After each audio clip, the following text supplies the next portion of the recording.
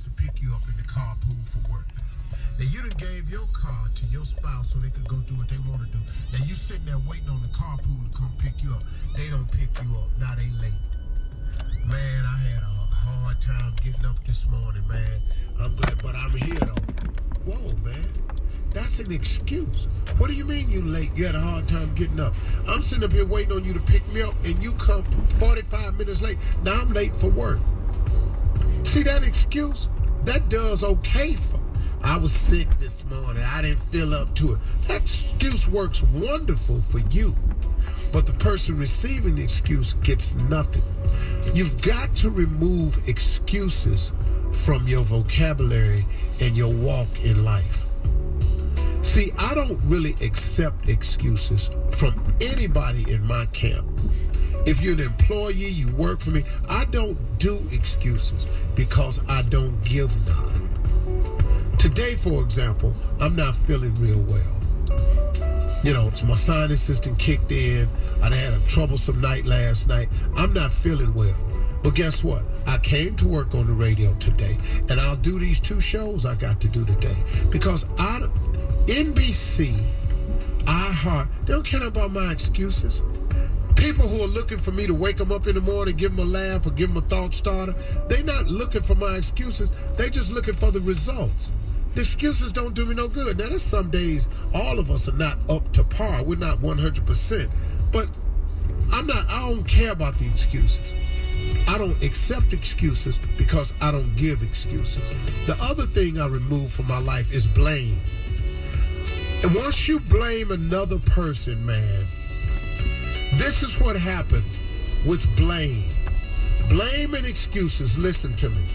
Finger pointing does nothing. Because you've heard the old saying, every time you point your finger at a person, you notice there's 3 of them pointing back at you. Once you are in the blame business and the excuse business, you forfeit your chance for growth. I'll give you an example. If you're always talking about it's somebody else's fault, and you always have an excuse why something didn't get done or accomplished, guess what? Now you can't grow. You can't grow. You can't fix it. Because the reason why it didn't happen or the reason why you didn't accomplish it is because you blame someone else and you have an excuse. Once you start accepting blame and excuses, you forfeit your chance for growth. You kill any chance for change. Sometimes all you have to do as a person is search within yourself and find out what it is about you that you could change that could start producing a better result. But if you always blaming somebody else and providing and accepting excuses from yourself and other people, guess what you've done? You've killed your chance for change. Sometimes you could be doing a whole lot better in life if you would just change.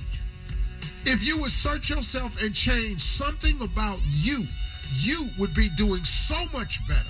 If you just search yourself, stop allowing excuses to be a part of your makeup and stop allowing blame to be a part of it, and you would discover a lot of this is just you. It could be you. Another thing that blame and excuse does, it allows you to fail favorably. You know, man, you can just get all right with failing. You can fail favorably because it ain't my fault. And I didn't do it because it was cold outside. So, ta-da, you allow yourself to fail favorably. That's an ugly spot to be in. But blame and excuses allows you to fail favorably. Like, it's okay to fail because it ain't my fault. Because I have an excuse and it's their fault. Blame and excuses, man, is a very, very dangerous thing out there. Also, blame and excuses promotes a climate of failure. It just permeates, man, throughout your life. And next thing you know, you ain't accomplishing nothing.